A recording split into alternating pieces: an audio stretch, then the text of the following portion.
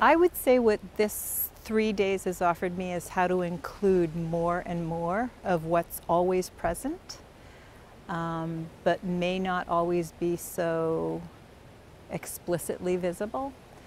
I think there's an expanded awareness maybe of the nuance that happens in communication, in relationship, in how people work together or don't work together. And so when I can include more of what's here, the possibilities increase. So there's a much greater possibility for what can happen. And I think we all long for that in how we come together, and whether it be a work or personal setting, family setting. Yeah, I think there's probably not a domain that this work doesn't have relevance in.